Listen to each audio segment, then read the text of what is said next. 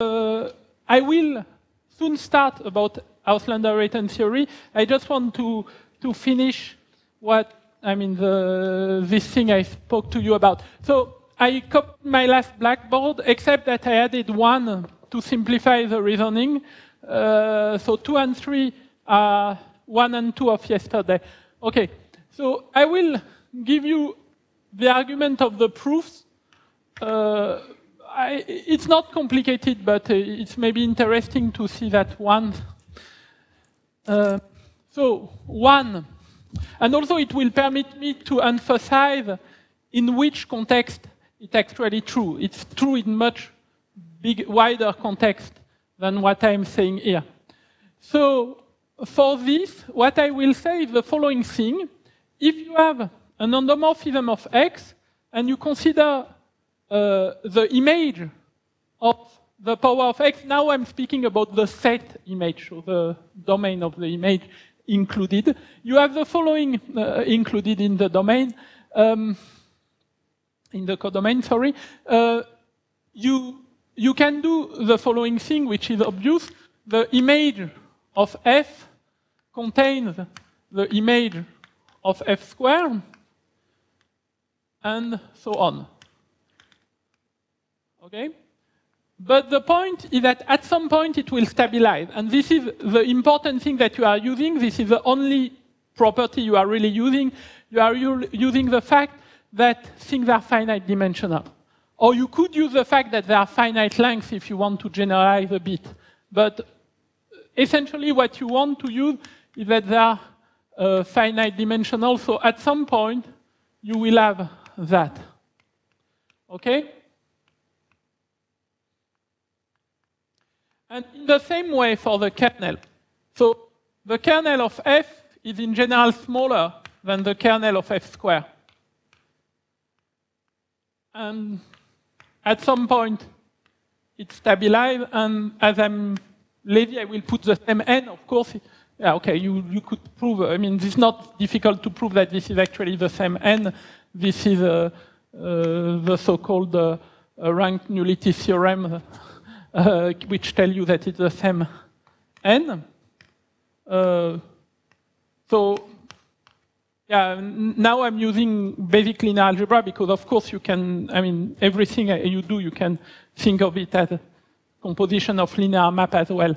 So at some point you get that, and then it implies that. It implies that for some obvious reason. Or obvious. Maybe I can say slightly more. You know by dimension argument that the sum of dimension is okay, right? So you just need to prove that they don't intersect, or they intersect at 0 to prove that they are in direct sum.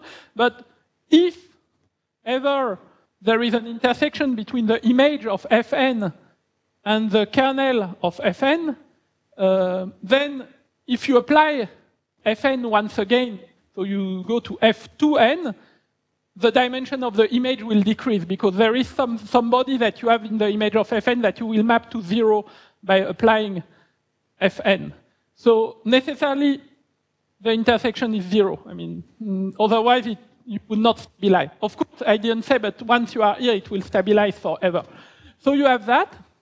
And then 2 and 3 are under the condition that X is indecomposable, or I suppose that X is indecomposable, but then they become easy. I will almost let it as an exercise. I will do it orally. Oh, no, 3 is not so easy. 2 is easy. From 1, indeed, if X is indecomposable, it means that one of them is X, right? One of them is 0, one of them is X. Direct sum, I mean, an indecomposable is cannot be written non-trivially as a direct sum. So there are two possibilities. Either the kernel of Fn is X, it means that Fn equals 0. Either the image of Fn is X, it means that F to the n is surjective, therefore F is surjective, and by usual dimension argument, F is invertible. Okay? So 2 is easy under 1. And then there is 3. So what do I do in 3? Now that I know that there is this dichotomy, I want to study the nilpotent element of this endomorphism ring. This is a ring, and I'm telling you that it's a maximal ideal. So when I say ideal, I usually think two-sided ideal. So it's a maximal ideal of the endomorphism ring. And how to prove that? Well, there are several things. Yeah?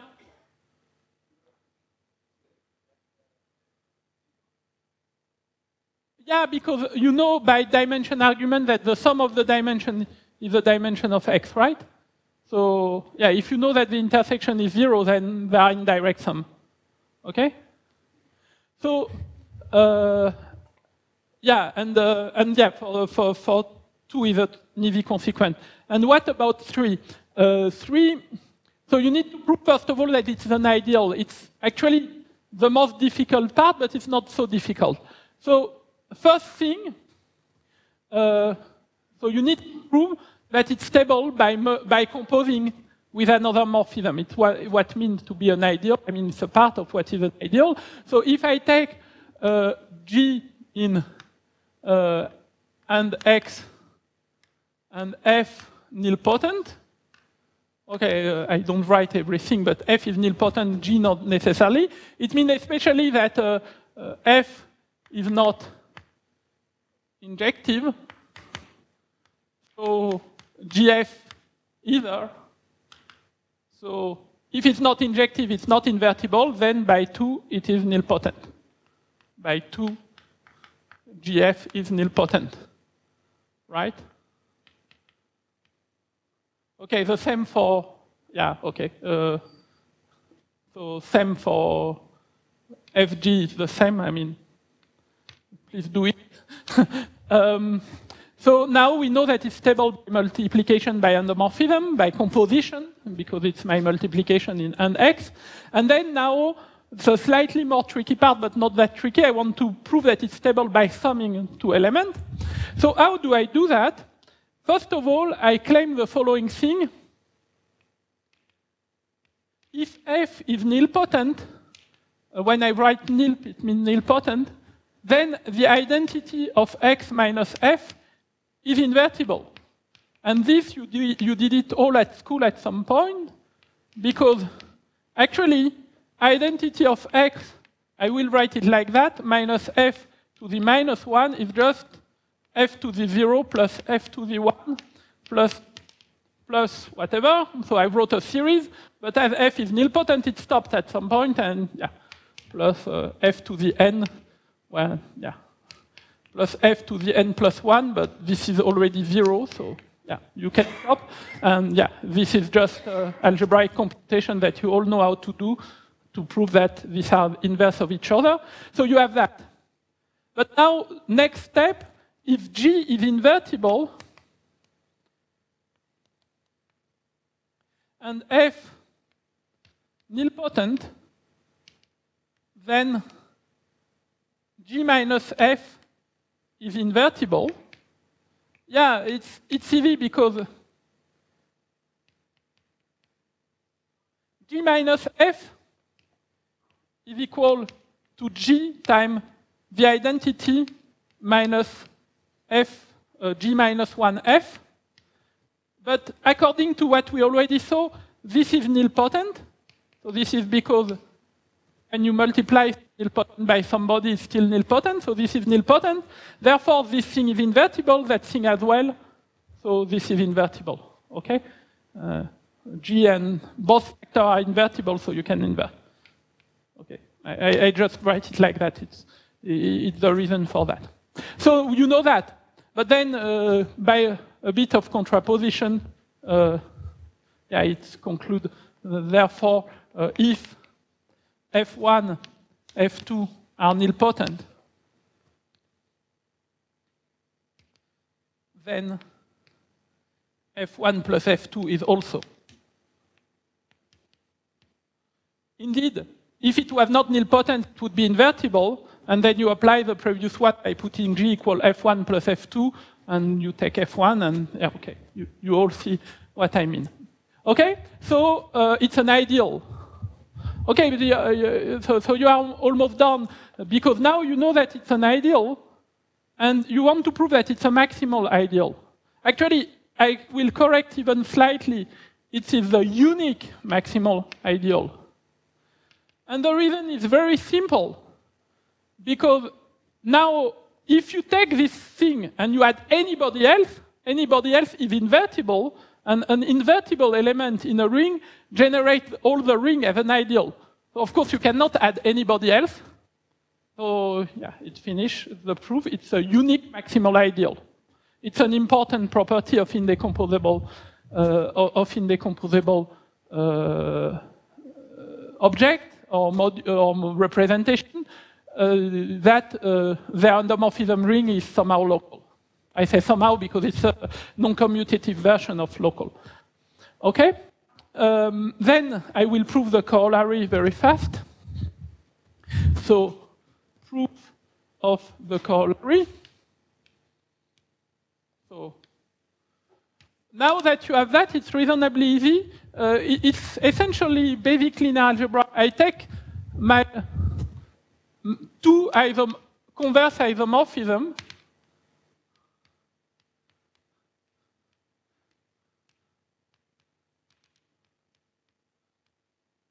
So I have isomorphism, and I will write them as matrix. So I will write this, probably it's psi ij for, so I should be equal to 1 to m. I write it in the usual way we compose matrices. So as I told you yesterday, once you have decomposed an object, you can write any morphism from two objects in a matrix form. That means that psi ij is going from xj to yi. Okay, and then it works. Yeah. And then, of course, you can, in this direction, take some phi ji, say, where with the same indices. So you have two isomorphisms. The point is they are converse isomorphisms. So you have psi ij composed with psi ji equal, no, I should not write like that. You have psi composed with phi equal the identity of x. X, for shortcut, is the direct sum of that. Do I do in the good direction? No, it's the identity of y, sorry. Okay, so it's the identity of y. But then, if it is the identity on y, in particular, you can write the following identity. The identity of y1, you all know how to multiply matrix, is the sum for k equal 1 to n of, so let me see, I'm composing in this direction, so psi 1k composed with phi k1. Okay? This thing is invertible.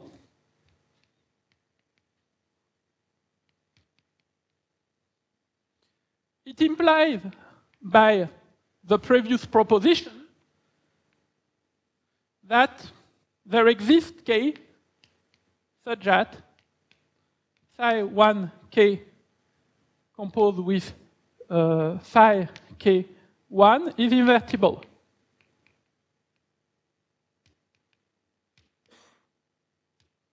Okay? So you have that. Right.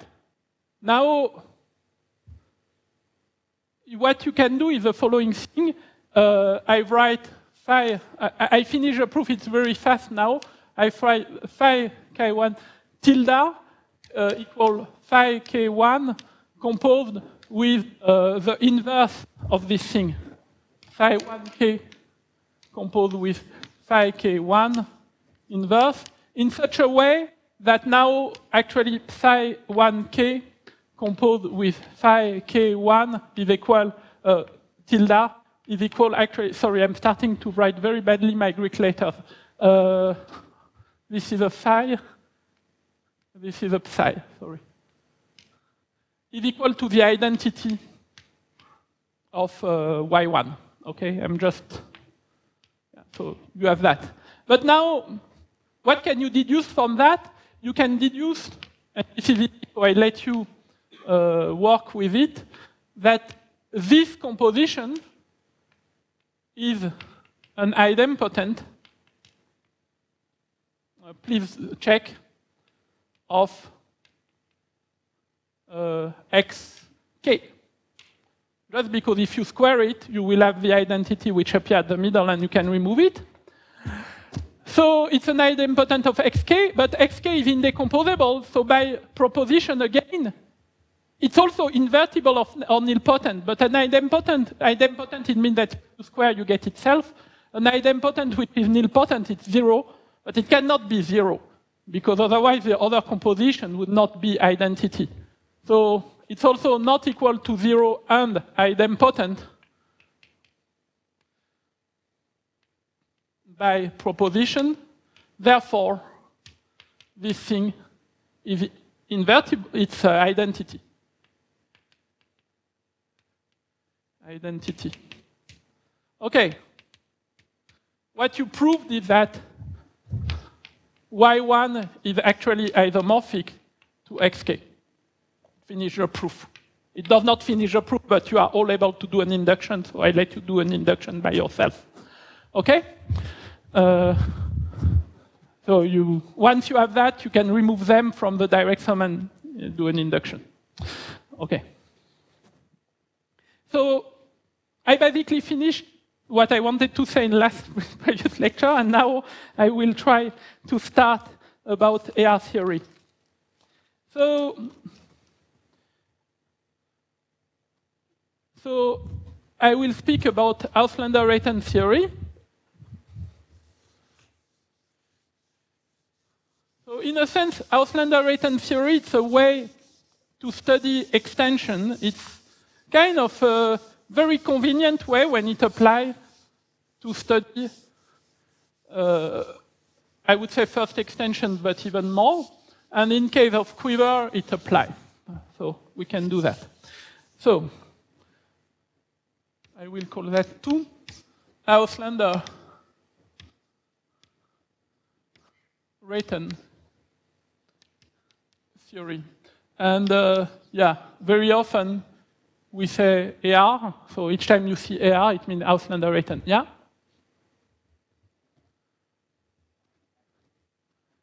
Yeah, it's idempotent. Okay, sorry. It's idempotent because you can compute. Yeah, why I say that? Non-zero, and I don't want to say idempotent. Okay, I don't know. I should say so invertible. Sorry, I don't know. It's I went too fast. So it's non-zero. Yeah. Okay. I don't know why I wrote. It's either invertible, either nilpotent. Okay. I don't know if. Okay. Sorry. Please complete the argument. I didn't write it correctly. The point is that it is an idempotent which is either nilpotent, either invertible. Therefore, it's either 0 or the identity, and it cannot be 0, so it's the identity. Okay, that's what's the point. Okay, let's start about Auslander-Reiten theory. Auslander-Reiten theory essentially tells you the following thing. I will do it in a very kind of simplified word, or probably you will not all understand, but it tells you that the extension functor have a one-dimensional circle. Okay, maybe you don't understand what it means, but it means that each time you have a given extension, which is non-zero, you can, up to multiplying on the left or the right by some morphism, reach one canonical one or almost canonical one in a natural way. So I will give a clear statement for this proposition. So proposition, so this is a proposition, I don't know, one or whatever, it's not very important. I take psi. So it's an extension from V to Y. So I consider it really in the X group. Oh yeah, by the way, we often say X group, even if it's a vector space, which is particularly a group for the addition. So yeah, perfect like that. So I take it as an element of the X group. And the following are equivalent.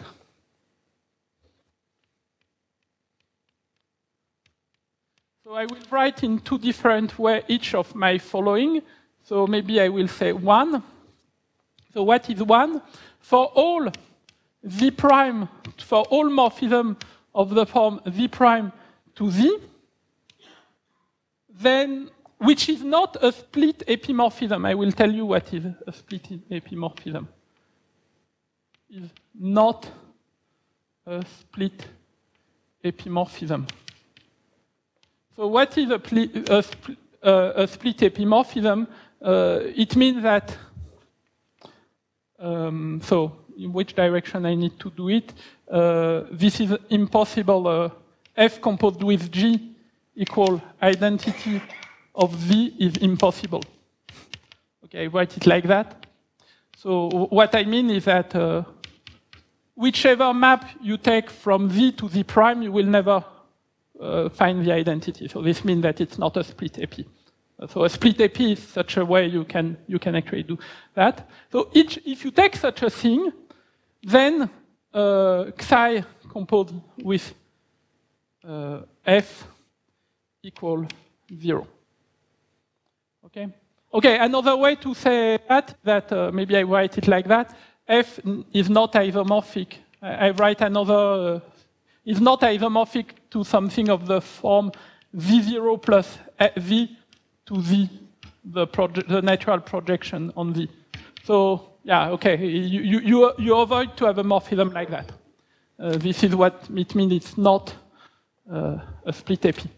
Then psi composed with F is equal to 0, and you can prove that it's equivalent, or actually it was said in the previous lecture that it's equivalent to F factors through V. It's an exercise I gave you in the previous lecture. Okay. Wait, sorry, I didn't say what is V. So you can factor F through V. It was what was there. Okay. Second point. It's equivalent to the following one, which is actually dual to this. For all G from X to X prime, so for all G, which is a non-split mono, not a split mono, that you can all know. So this means epimorphism, by the way. It should be maybe, this means monomorphism. So please get the definition by yourself. It's not a split monomorphism, then G composed with psi equals 0. And please guess the equivalent condition by yourself as well. Okay, so I want to prove that these two things are equivalent. So I will prove it. It's not that difficult with what we already have. Yeah, I decided to do a bit proof because I guess for those who are not used to do this kind of manipulation, these proofs are kind of enlightening, and yeah, you can get used to some interesting methods. So what did I want to do? I want to start with a lemma, actually. So this lemma. So what do I want to do? I take the same notation. I say that if psi is not 0, in other terms, it's not the trivial one with y equal x plus v.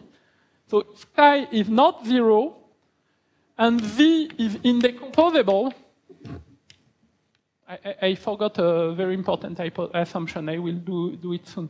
If v is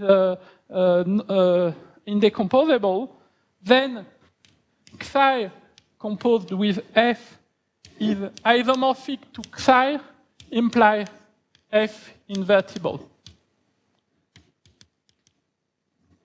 Okay, now this is not true as it's written. You need x and v indecomposable. Otherwise, it does not work. Sorry about that. I was a bit fast. You need x and v indecomposable. Okay, so this lemma. What about this lemma? Let's try to prove this lemma. You will see that it's not complicated at all, this lemma, with what we saw before. Proof. So I have my xi. I use implicitly the notation of the proposition or the theorem, or no proposition. So I have my xi, and sorry, what? Yeah, okay. And I have a f such that I can compose. So what is a f such that I can compose? It's something like that. I have my f. And what was the definition of xi composed with f? By just what it should be. So this is xi.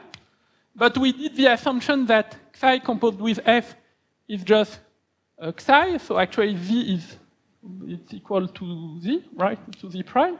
And this is the same extension. So we are in this situation. Okay? We are in a situation of this form where this is actually xi. I mean, this is an important point. Okay, but we know that f is either invertible or nilpotent.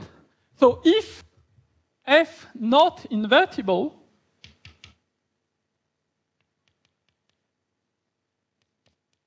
there exists a n such that fn equals 0. Okay, this is the previous proposition. But such a diagram, it's completely linear. So you can put this thing to the power n. It will still commute. So I will do that because I'm lazy, I don't want to copy that. So this is equal to 0. Therefore, xi is actually equal to xi composed with 0. Okay, or I could go more directly and say I can put f to the n directly in this, sorry. It's not actually necessary. No, from z to z. Z prime equals z finally, because I have this identity. So to have this identity, sorry, I was kind of reminding what is that, but when you know that it's that, then it should be z. Okay, so z prime equals z in this case. So xi is equal to xi composed with 0. Finish the proof. More precisely, it's a contradiction with that, right? So yeah, we know that f is invertible, and this will permit me to prove actually the proposition. So let's prove the proposition. So yeah, the proposition is obviously, I mean, symmetric, so I will prove only one direction. Proof. The two equivalent conditions are dual of each other, actually, so you can go from one. So I assume 1 and not 2, and I try to get a bug. So I assume 1 and not 2. So what does mean not 2? I will start by not 2. So I have my xi, which goes like that. So this is not 2 that I'm writing. And I have an x prime and a certain g. And here, what I know is that, what is the point? Yeah, it's not a split mono. So I have 0, which is not equal to xi composed, g composed with xi. So I have a non-split, short orthogonal sequence. Non-split means not equal to 0 of this form, right? And I have a commutative diagram like that. I don't know, I will call that g tilde, whatever. So I have this, this thing. But now, this is not a split mono. So by one, okay, what I'm saying actually, G is not a split mono. Okay, G is not a split mono, so sorry. If this is non-zero, so, sorry for that, this map that I will call V prime is not a split AP. Okay, maybe I need more space, sorry. V prime is not a split AP. Indeed, when some map here is a split AP, it means exactly that this thing is 0 as an extension. So V prime is not a split epi, and you use 1. By 1, it factors through V.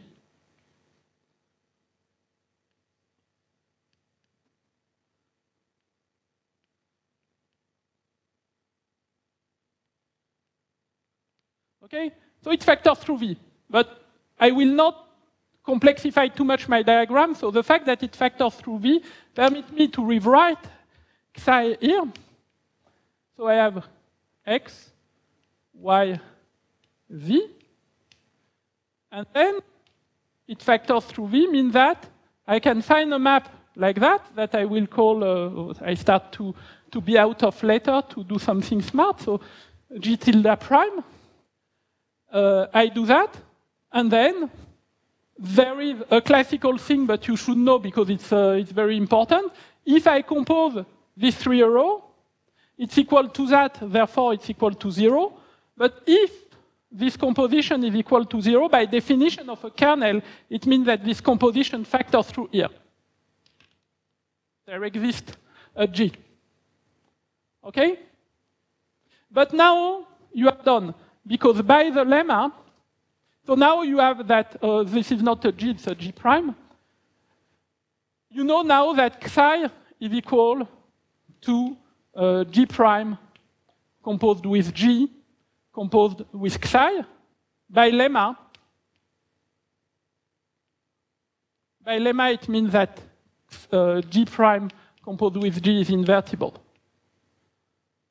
And I will not do the end of the proof because it's pretty easy. You can actually draw the same diagram by inverting G prime and G. And what you will obtain is that G composed with G prime is also invertible. Therefore, I put dot, dot, dot to say that there is a dual argument to do. G is invertible. I mean, if you can find G prime composed with G invertible and G composed with G prime invertible, it means that G is invertible. But this is a bug because we were assuming that G is not a split mono, or maybe I can say it implies that G is a split mono. Okay, right. Actually, I don't want to say that. It implies that G is a split mono. Sorry for that. This is more correct because I didn't assume that X prime is indecomposable.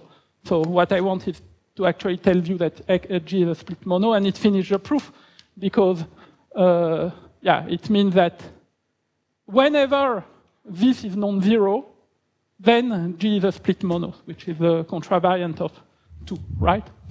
Okay. Sorry, it's a bit sloppy. I should not have assumed not 2. I didn't use not 2. I just proved 2. Sorry? Yeah. It's a short exact sequence. Yeah. It means splits. It's okay. So pay attention. I defined 2 things last time: short exact sequence and extension. When I say 0, I'm thinking in this. So I'm thinking in the equivalence class of 0. That means it splits. Yeah, sorry, it's a bit a shortcut, but yeah, it's kind of convenient. So equal 0 for a short exact sequence means split for me. Okay. Okay, so I did this proof, and then I give you a definition now. We say that a sequence which satisfies 1 equivalently 2 is called. So there are 2 names, so depending on who you are, essentially. Definition, psi in, so I will write psi in prop, but I mean prop 1 or equivalent 2 is called an Auslander-Reiten sequence, or almost split. So yeah, I guess that Idun-Reiten still call it almost split out of modesty, but most of other people call it Auslander-Reiten sequence. So yeah, you choose your your vocabulary. But yeah, let's call it an Auslander-Reiten sequence. Okay, so we have, so why almost split? Maybe almost split is actually interesting as well. So what is a split sequence? A split sequence is a sequence where this thing is equal to the direct sum of the other. And if you have a split sequence, you can do exactly the same, but you can remove either split epimorphism. So, for obvious reasons. So, it's almost split in the sense that it's split except for a very small amount of morphism. This idea, this is the closest possible to split. Or another way to say it is that psi composed with f is equal for 0 for any non-trivial f. This is split, so it's very close to split. Okay, this is the idea that you can have in mind for this vocabulary. Auslander-Reiten sequence, of course, you cannot get an intuition of this term, except that it has been invented by Auslander and Reiten. Okay, so right. What did I want to say now? Yeah, I wanted to do that. Right. Oh yeah, proposition. If x1, if psi 0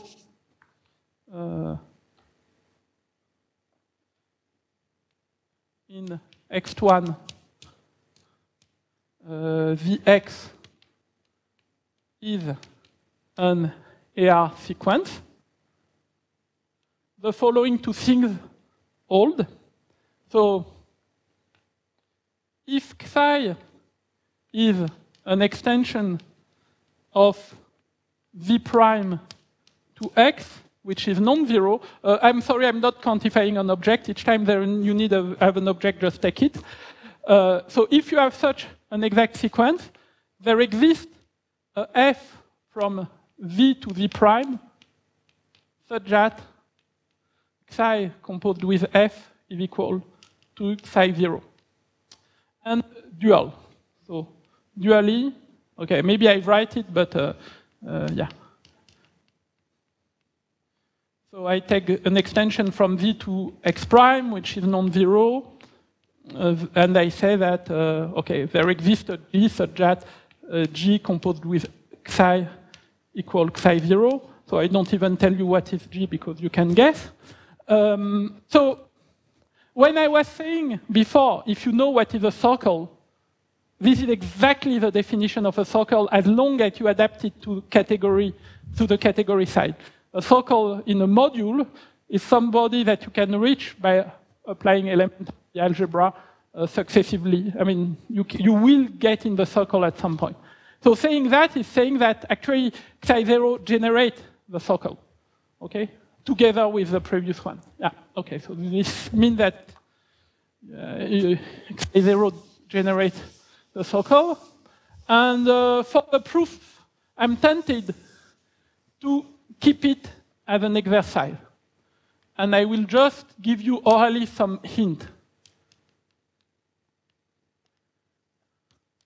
So, what is the idea? The idea is the following one. The idea is to say, okay, I take something which is not an AR sequence. If it's an AR sequence, I'm already done. If psi is an AR sequence, you just take the identity, or, I mean, it's not complicated. So you suppose that you don't have an AR sequence, and you apply some f in such a way that you find something which is non-zero. So you apply some f in such a way, so you choose a random f in such a way that psi composed with f is non-zero. So you don't have an AR sequence.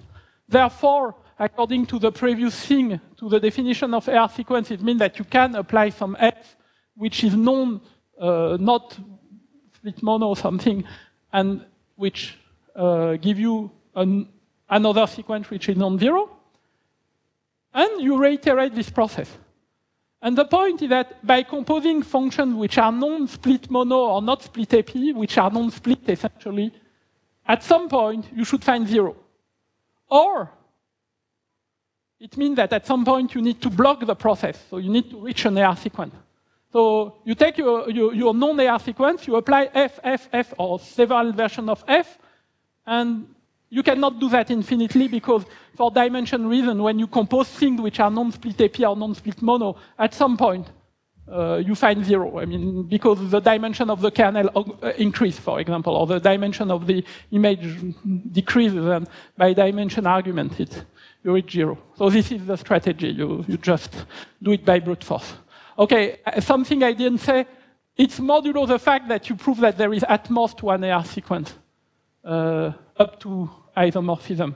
So there is something I didn't say here, is that, okay, maybe I should say it, second hint, prove, maybe it should be also in there, prove that there is a unique AR sequence up to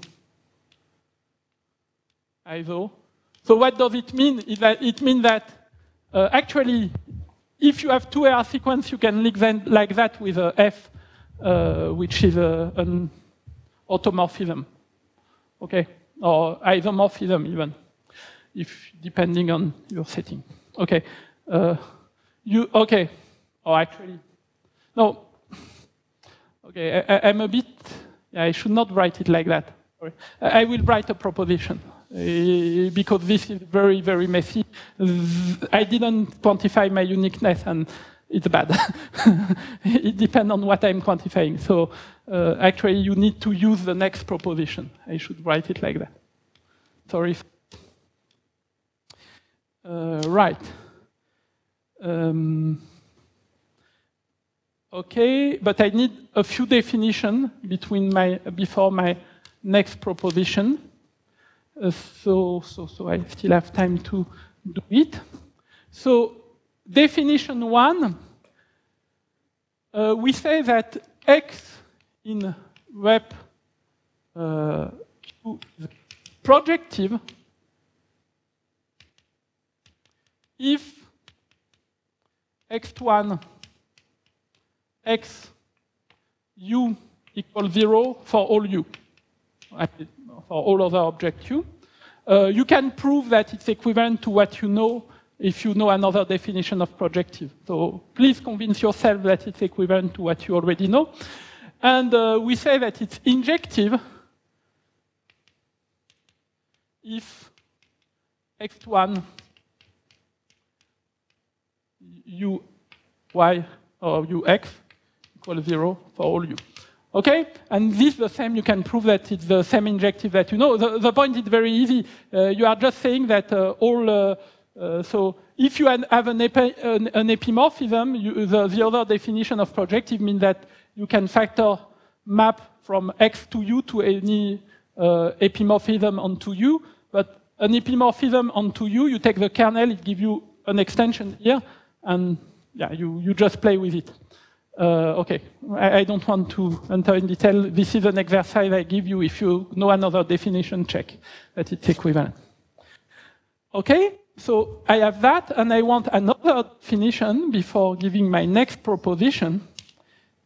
We say that an F from X to Y, where X and Y are both indecomposable, is irreducible.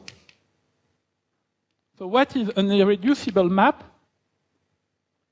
It's irreducible if, first of all, it's not an ISO, and for any decomposition of the form F equal F1 composed with F2, then F2 is a split mono, or F1 is a split AP. So now I need to do a small comment, because I didn't speak so much about split mono and split AP. Split mono and split AP, what is a split mono? A split mono is something which up to dummy summand is an isomorphism. A split mono is some injection of the form X included to X plus something that don't play a role. So if it's a split mono, it means that essentially you can discard some summand at the middle and it becomes an isomorphism. So of course, you can always write any morphism as a composition of an isomorphism and itself, or identity and itself. So this is irreducible in sense of irreducible that you know already. It's like you cannot write as product of thing, in a non-trivial way. It's what it means. Okay? So we have that. And I need a last notation, which is almost related to that, but there is a subtlety, so I need to say it. I will write this thing here of x plus y, x2y, sorry. So this is annoying. I would like to have a set of irreducible morphism from x to y. But this notion is obviously does not give you a good set. For example, if f is irreducible, minus f is also irreducible, and f minus f is not irreducible. Okay? Because, 0 is not irreducible. 0 is 0 composed with 0. Oh, no, 0. Okay, no. 0 is not irreducible anyway. Maybe I should say non-zero. Yeah, maybe I will do that because, to be safe. 0 is not irreducible. Right.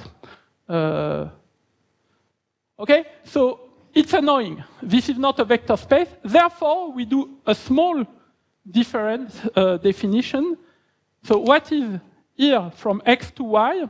Here from x to y is essentially all. So x and y are indecomposable, to simplify. So x and y are indecomposable. So you start by taking the non-isomorphism. So non-iso from x to y. Non-iso from x to y, I didn't define the definition, but you can guess what it means.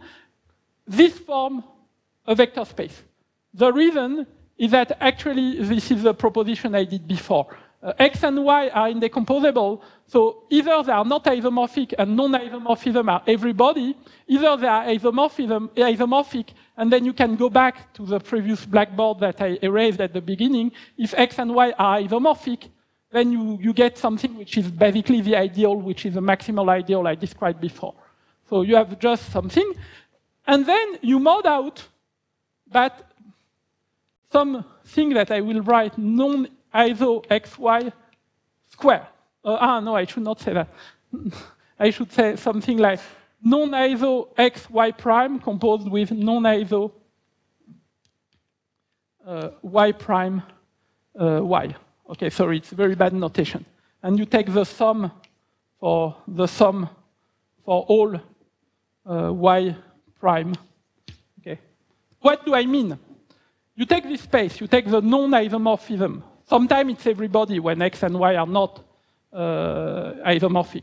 And you mod out by any map which can be decomposed in a non-trivial way. So it's not exactly the space of this thing. It's somehow a space of good representative of that. So if you have an f which is irreducible, and you add to it something which is reducible, in the sense non-irreducible, then it gives you something which is again irreducible, and you can somehow identify them.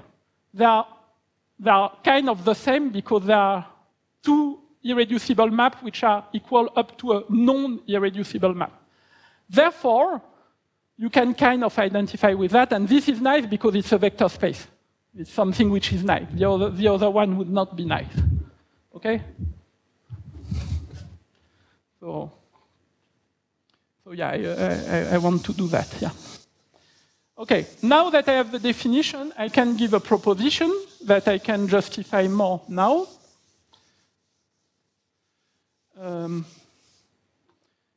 Let me see the time. Okay, oh, I think I'm almost on time.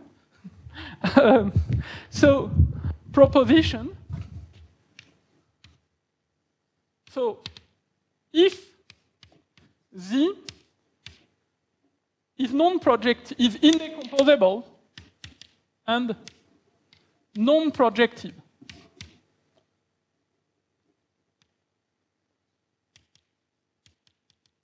then there exists a unique up to isomorphism short AR sequence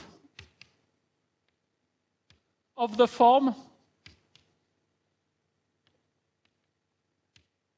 0, tau, I will tell you why I said tau later, tau z, so tau z, then I will put, okay, I will call it y, it's not very smart, but let's call it y, of this form. So there exists a unique AR sequence of this form, up to isomorphism. So of course, you need to assume that this is non-projective because this projective is exactly the case where you have no short exact sequence at all of this form. So yeah, you need, it's tau z. It's called tau z, it's out of tradition at this point, and later I say a bit more, okay? It's called tau z. This is a tau. Okay, maybe, I don't know, this tau is better, okay? Sorry, my tau are bad. This is a tau, okay? And if, so this is the first point, and the second point is that if x is indecomposable and non-injective, as you can imagine, there exists a unique up to isomorphic AR sequence of the form 0, x, y, tau minus. Okay, I'm tempted to use the notation that everybody uses, but there is a disclaimer which will come. Okay? Right. So you have a unique AR sequence of the following form. So before I continue the proposition, because there is something following up in the proposition, some remark. Actually, at this point, and I might say a bit better later, at this point, tau and tau minus 1 are just some bijection between non-projective, so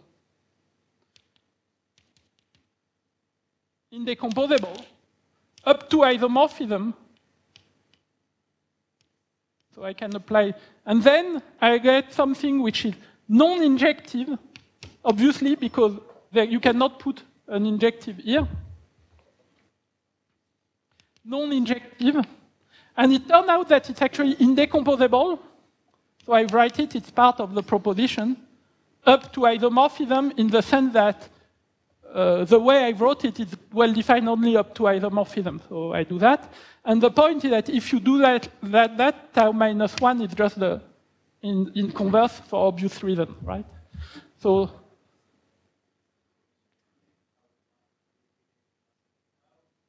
tau by the existence. No. Okay, sorry. This was a kind of joke. It's because some people did not understand that it was tau, and I was trying to write a better tau. So okay, maybe. It's just because some people don't read my tau. So it's a tau. It's the Greek letter tau. That's just what I mean. Oh, okay. No. I think your question was what did.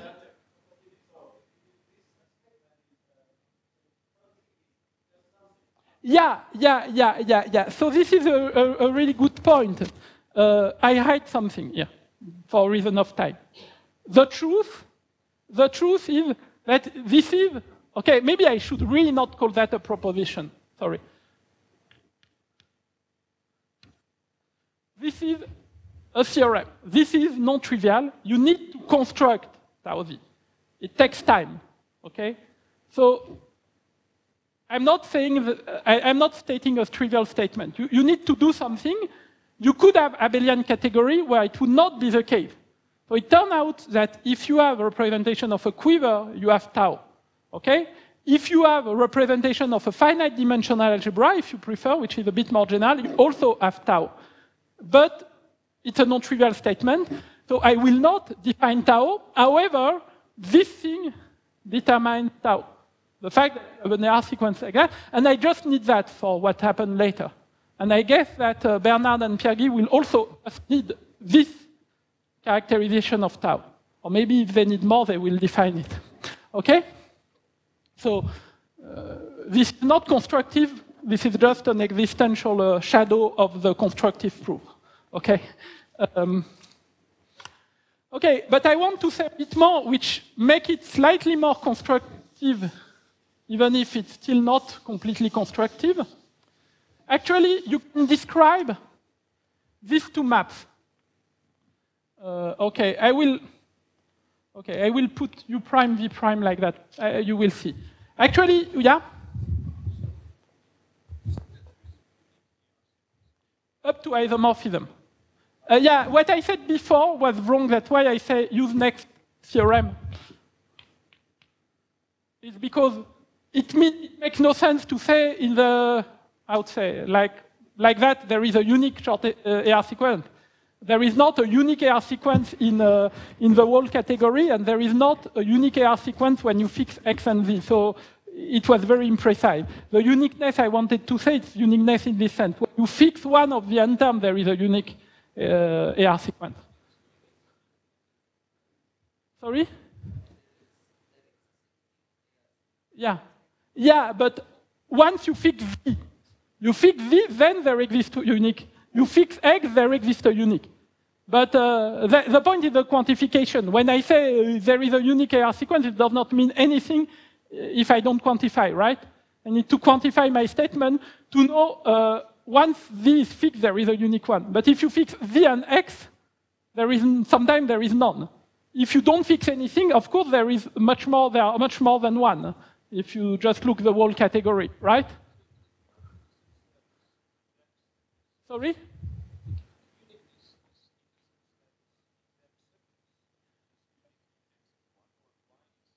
Okay, let's say more about the uniqueness. The isomorphism that I'm speaking about here is the following. You could, so in which direction I go, you could pre or post-compose? Post-compose psi with an isomorphism and get another one. So I identify psi and say psi, phi composed with psi for phi an isomorphism. So it's in this sense. You can have a second one, but if you put the second one here, you can put an equal sign and an isomorphic sign here. You will be able to relate the short exact sequence by such diagram that I write always, except that this will be an isomorphism. Okay? So this is isomorphic in this sense. Of course, you all know that you cannot define a representation to be unique. I mean, tau z cannot be unique with this definition. It can just be unique up to isomorphism, right? Sorry? Yeah, sure. Sure.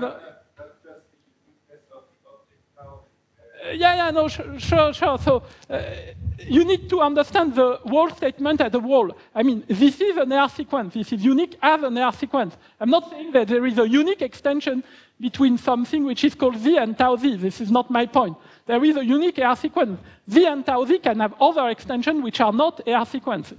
Yeah, to be very clear. The uniqueness is really for AR sequence. Okay, so I will not prove that, but I will describe slightly more what is V. In fact, V can be described in the following way.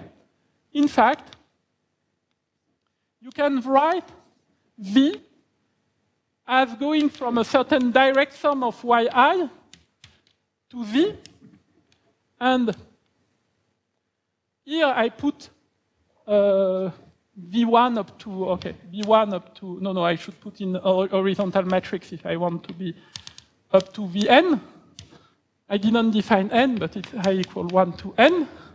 So what are V1 up to Vn? V1 up to Vn are actually bases of a reducible map. So essentially, it's probably not a good way to write like that, but write yi runs on are all indecomposable, such that irreducible of yi to z is non-zero. So there is already a statement here. I'm just telling you that there are finitely many. It's not so trivial a priori, right? So there are finitely many objects from which are irreducible mapped to z. And additionally, the vi's form bases of irreducible yiz. So in other terms, are all indecomposable with multiplicity. I will write it like that. In other terms, you repeat yi, the dimension of that space-time. Of course, if it's 0, then you don't repeat it at all. That's the point. Okay. And then you take a basis of irreducible map, and then you just sum them like that. You just put them in a metric like that, and it will give you your v. Okay. I will not write the dual, but you can all write it for u prime. Of course, it's also true for u, because essentially these two things are the same as long as you can identify them if you. So for u prime, what it means is that essentially you take all irreducible morphism from x instead of all irreducible morphism to z. Okay? Right. And this permits me, so in a sense, this is slightly more constructive as long as you have a good method to list irreducible map toward an object, right? So it's still not completely constructive, but right, it's kind of work. And now I will define what is the Auslander-Reiten quiver. Let me see if I'm not going to be out of time.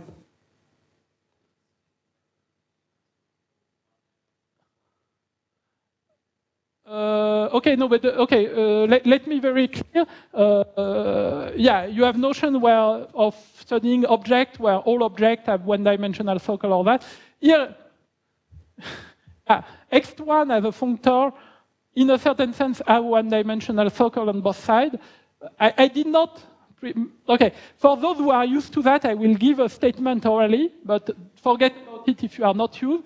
If you fix, what it says is that if you fix the object z, the functor x1 z, dash has a circle as a mod Q module, a representation of Q module. So you can define a notion of a module over a category, and this notion of module over a category x1 z dash as a functor has a one-dimensional circle which is supported at tau z. Okay, this is what it actually means.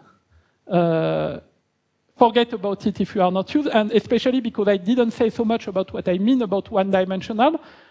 If K is not algebraically closed, become more tricky. Okay, no, I stop the. No. I mean, this is. I mean, no. Okay, no. Gorenstein is properties of algebra having all module having good properties. That's a bit.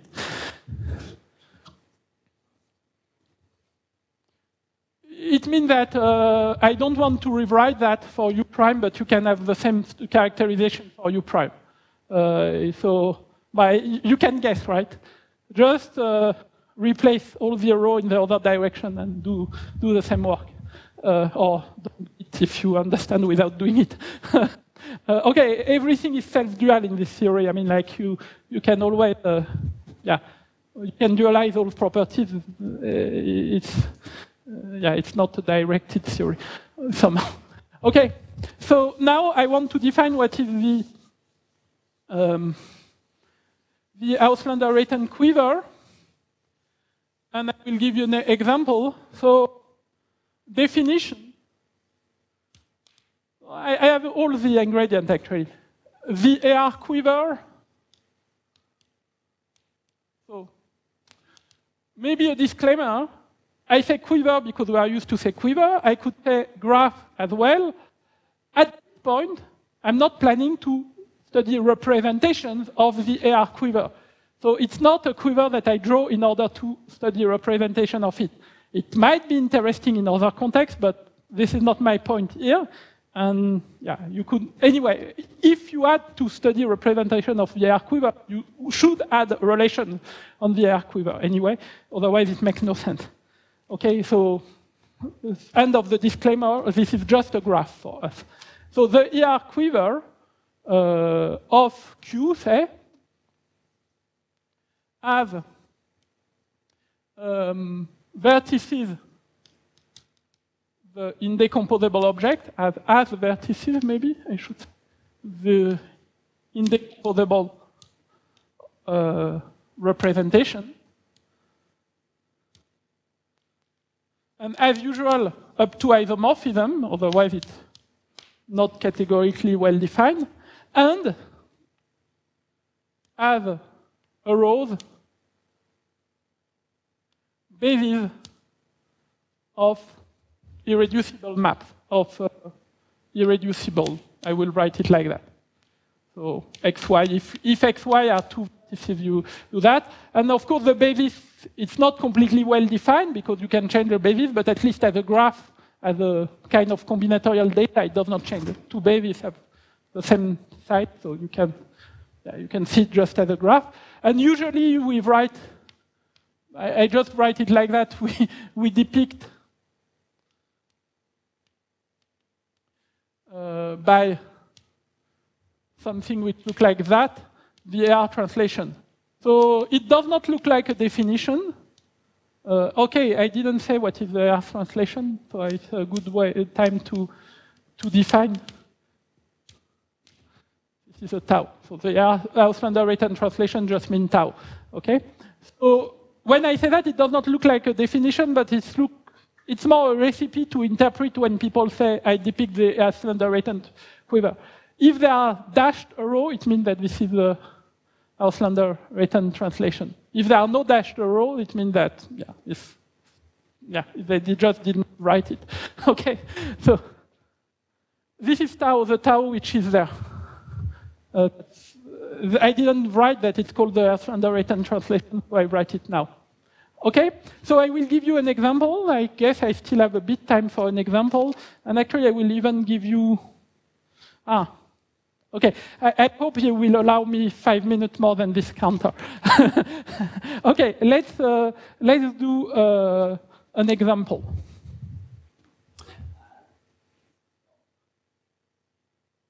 Basis, so I mean, for any two indecomposable, you have here, which is a vector space, and you draw a basis. Of course, you could replace that. You draw as many arrows and the dimension of this, or you decide that it's a basis. It's up to you. It's not so well fixed terminology somehow. It's not a terminology which is fixed at this point. Sometimes we want to really identify it with a basis. You will even describe what it is. Sometimes we just count the arrows, and this is what I will do now, actually. Example, I take Q equal this nice quiver. I will just draw it because the recipe to draw it will take too much time. So I will just draw it and you describe it vaguely. I start from the, and I will tell you immediately what are my modules.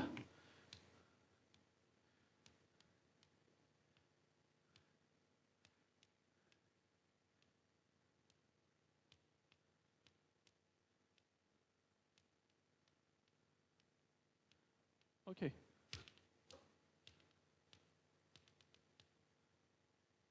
Okay. So for those who are familiar, this is some diagram you saw thousands of times. So first of all, how to interpret this thing. So these are, of course, the vertices. Of course, you will think that I'm missing some data. So I just put the vector space at each vertex. But from K to K, you don't have that much choice of linear map. Up to isomorphism, you can just put the identity. So whenever you have 2K which are neighboring, you put the identity. Of course, if you have 0, you put 0 because you have no other choice. Okay? you put identity, you could as well put any lambda which is non-zero, it will give you an isomorphic representation. Okay? These arrows are irreducible maps. So you can see immediately what they are. There's some kind of inclusion. I mean, you put K to K, you put the identity, and here it's 0, and you check that it commutes. Please check it as an exercise if it's not obvious. And there, here you project. Okay, 5 minutes more. Here you project. So what it means is that you need to project that to 0 and check that it commutes, but yeah, please check. And then the AR translation is like that. And what is, just for the sake of the example, what is the AR sequence which ends here? You need to take this at the end term and the sum of all irreducible map going. There are 2. So the middle term will be that. And when you compute the kernel, it will be that. So this is an AR sequence. So I hope you understand what I mean. You take this, the sum of these 2 maps, and the retraction. So if you do it properly with the good sign, the composition is 0, and this is a short exact sequence, and this is an AR sequence. So this is relatively easy to read on the graph, right?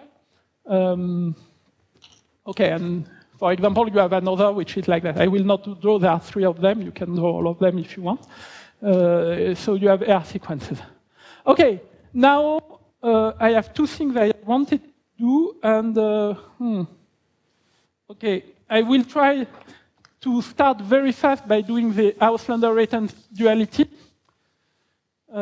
This is something very important, but we are almost done already for the AR duality. So I will write it as a theorem. AR duality, so Auslander-Reiten duality, sorry. So let's take xy indecomposable. Then, and sorry for specialists, we will shout at me immediately, but I will explain. You have that.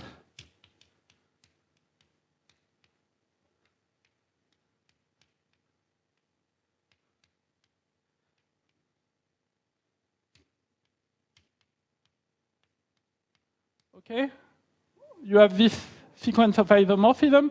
This is a K-dual. And these are natural isomorphism. Otherwise, I would not need the K-dual. Yeah, this is why I was saying you would shout at me, but I did it voluntarily. I will say in 1 second, I will correct in 1 second as you want. What is what? Either there is an N somewhere. Then? No. It's a 1, sorry. It's because, yeah, okay. Okay, it's a French typing font. We put always, yeah, this is not a 7, it's a 1. Okay, we always put 1 like that. It's not always, as you see for my tau minus 1. Anyway, idea of proof.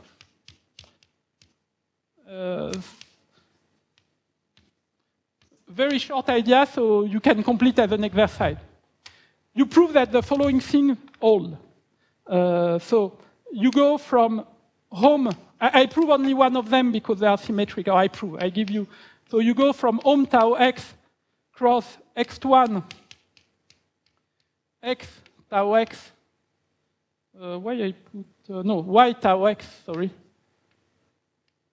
To x1, x tau x. Okay, sorry. Tau of projective in this thing is equal to 0, and tau minus of injective is equal to 0 as well. This is a kind of extension to make things work. Okay? So you go here, and here you go to K by mapping the AR sequence to 1. Okay, and I claim the following thing that you have to check, that it is non-degenerate bilinear form. Okay, if you have a non-degenerate bilinear form, it means that these 2 things are dual of each other. Okay, 2 things. How to prove that? No, first of all, this thing is not well defined. You have several choices. You just take any linear map which map AR sequence to 1. You can choose an AR sequence to 1. Okay, so the only point is that AR sequence should not be mapped to 0 to make it work. First point. Second point, how to prove that? Essentially, as you can imagine, you take an extension and you find a morphism. This is not that difficult. If you have a morphism, maybe, yeah, I hope I still have slightly second because I want to, if f goes from y to tau x, you can factorize it through the image of f. So you can always write something like that. These two maps exist, and you need to use that in order to prove. Why I had a complaint?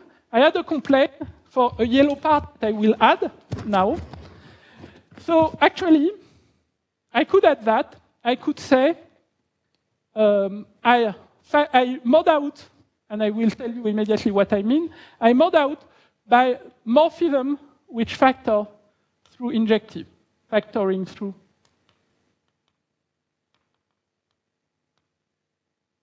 Injective. And here I mod out through morphism, factoring through projective.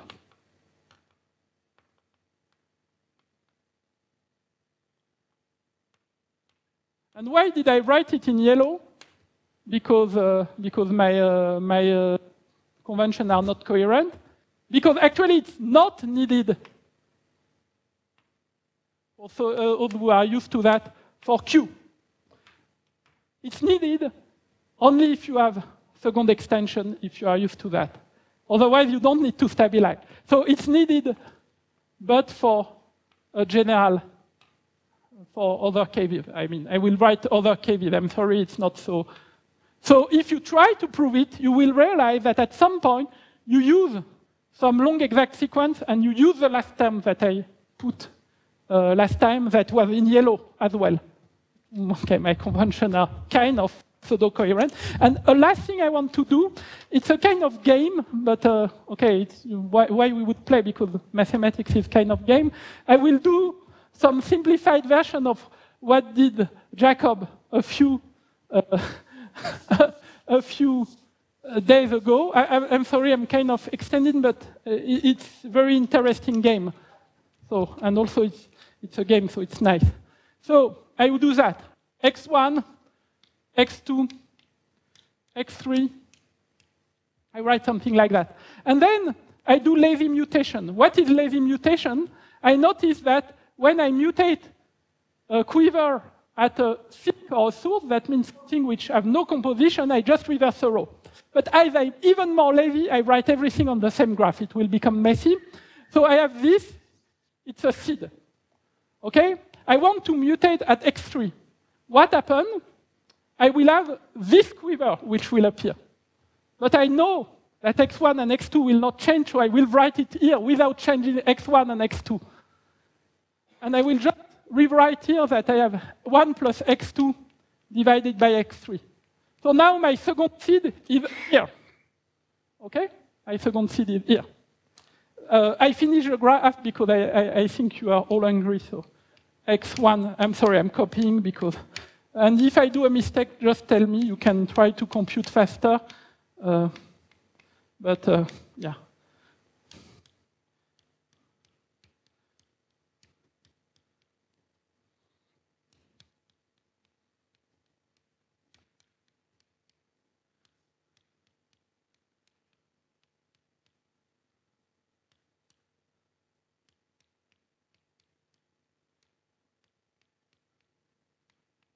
I'm really not efficient at writing that fast.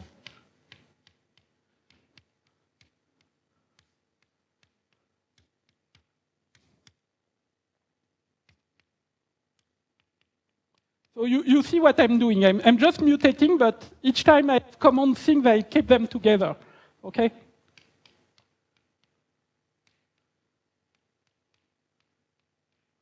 Okay. Now, I will not ask you, do you see some similarity with the previous picture? Right? I hope you see some similarity with the previous picture. Okay, there is clearly a similarity with the previous picture, right? Do you see more similarity with the previous picture than the first one you saw? Yeah, you see difference first of all. First of all, it seems that I can continue infinitely, which I cannot here. Secondly, even if I restrict to a domain, so what would be a fundamental domain? It would be here, I stop there, okay? After it repeats, so why not cutting here? Even if I do that, it's slightly bigger, right? It's slightly bigger than there, so it's not exactly what I want. But I told you this is not so surprising because when we did the Gabriel theorem, I told that these things are indexed by roots of a root system, positive root, and this one are indexed by almost positive root. So there are three more, the three negative simple roots. So this is normal. So what are the three negative simple roots? Obviously they are here. These one are weird, the other one are all the same kind. Now that you saw that, is there anything more that you notice? So this is if you are good at observation. No, I don't write them. You could write them, but these are essentially the mutation that I did. So each time I mutated along an AR sequence. But no, something you could notice is that the dimension vector of this is equal to the denominator of that. So look at the first lower right, you have 0, 0, 1. Here you have x3. The second one, you have 0, 1, 1. You have x2, x3. The one on the top, you have 1, 1, 1. You have x1, x2, x3. It's general.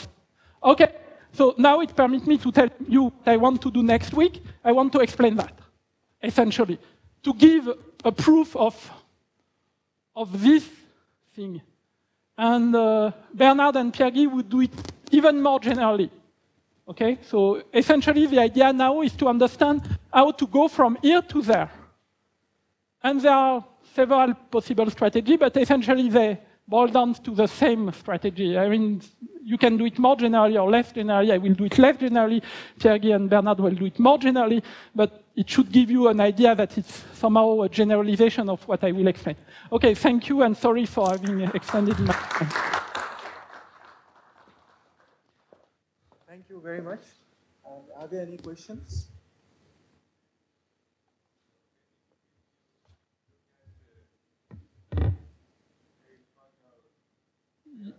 Yeah?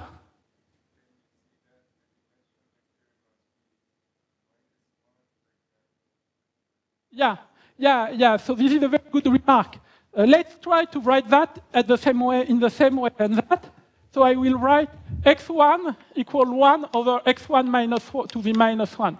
Okay, it's ugly, but let's do like that. Then it means that this should correspond to a module of dimension vector minus 1, 0, 0 that, of course, you cannot see here. Now, think about this thing. First of all, it corresponds to simple negative root, as you can see, because this is minus 1, 0, 0, so it's a simple negative root. So these are exactly the one we are missing in the Gabriel theorem compared to the theorem that Jacob gave. But second thing, if you make grow a bit the representation of the quiver, as Bernard will do next week, so he will add some object in a certain way, and he will get some picture which will be exactly like that. So there is a way to create these objects which are missing. This is not as elementary, so I didn't want to do it, but you can add the object, and then it will really work as it should be. That means that this thing will add up with morphism like here, and you will be able to close it like that. So it will not be drawn like that on the blackboard. It will be drawn on a Möbius band. I mean, if you look carefully here, this thing is in the opposite orientation. If you try to glue, you will create a Möbius band. So Bernard will introduce some category which is a bit bigger than the category of representation of Q, which actually include this negative symbol. Yeah? Okay, so how do I connect? What is your exact question? It depends on the meaning of the question. So the way I connect it is I recognize that this picture looks like that part. Okay? So unfortunately, I missed something. This is what Bernard will add up, but it's here. Okay? And then I recognize some numerical coincidence at this point. next week, hopefully, it will not be any more numerical coincidence. The denominator of this cluster variable are all different. And if you forget about the numerator, a bit like Tomoki Nakanishi did, you kind of look only on one part of the story. You look at the factor which is the important one when you factorize in two terms. The one which is complicated can be deduced from the other one. You forget about it. You take the simple one which was on the left on all the formula that he gave. So it means essentially that you replace that by 1 over x1, x2, x3. You forget about the numerator in this factorization. If you do that, then you find exactly the dimension vector of the corresponding representation. This is 1, 1, 1, k, k, k. This is 0, k, k. So they coincide perfectly. The only point is to be able to compute the numerator, which is the complicated or annoying part. Okay? But I will explain how to do it next week from the representation as well, but it's more complicated than the denominator. Okay? Okay, any more questions?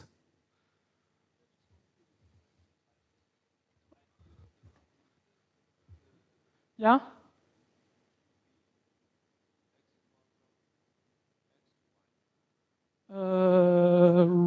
Yeah, you are right. What did I want to write? Yeah, of course, home, this is okay.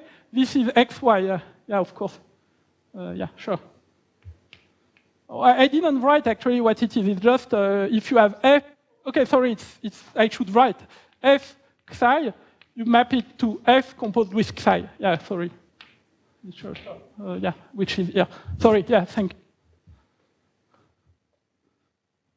Yeah, this is important. If you try to prove it, this is a good hint how to start the proof. Okay, any more questions? If no more questions, let's thank Laurent.